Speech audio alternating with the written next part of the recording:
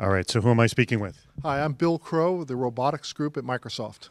And you have got, what do you got here? Who is this creature here, and what does he do? Well, this is an example of our reference platform for the Microsoft Robotics Developers Studio, and he's going to talk to us while we're doing things here. All right.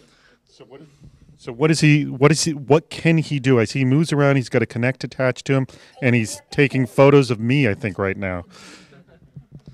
Yeah, so explain. That's exactly what he's doing. So Microsoft Robotics Developer Studio lets you build all kinds of applications for robotics. And what we've created is a reference platform standard that hardware developers can build robots to that standard.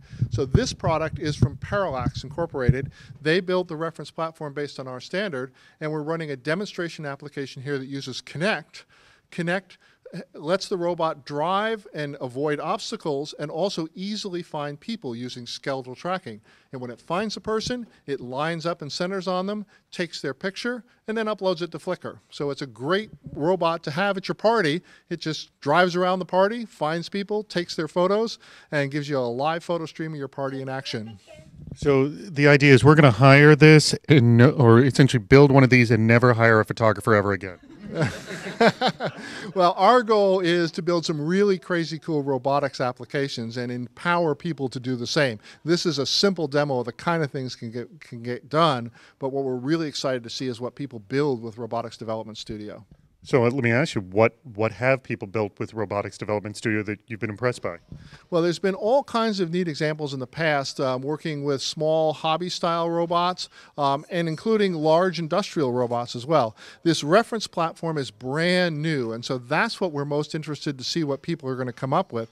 To help stimulate that, we created a contest. So we have a contest going to see what ideas people will come up with. So anyone can go to roboticsathome.com, enter our contest. There's a $10,000 grand prize. We want to see the ideas people are going to come up with for what they do with a Kinect-powered personal robot. All right, let me just ask someone randomly here. What did you learn here at this class? Actually, I just learned about the Microsoft Robotics Studio, the skeleton tracking they have. Easily we can track the where the person is and with the skeleton moving. And we can do a lot of things with a lot easily with Microsoft Robotics Studio. Anyways, is anyone here going to actually start making one of these robots soon? Anyone here? Or are you just more jazzed by how this works? More jazzed by how it works. Anyways, I think they're impressed with your work, but I don't know if they're going to jump in. Well, it's easy to jump in because we have a complete simulator as well as part of the Robotics Developer Studio. So you can actually build and test a robotics application without ever actually having to buy a physical robot. Yeah, because something like this, I'm sure it costs a few bucks. What does a setup like that cost? Well, Parallax sells the robot kit for $1,000. You add your computer, you add a Kinect, and you got everything we got here. Actually, that's not too bad. Anyways, hey, thanks so much for your time. My pleasure. Thanks.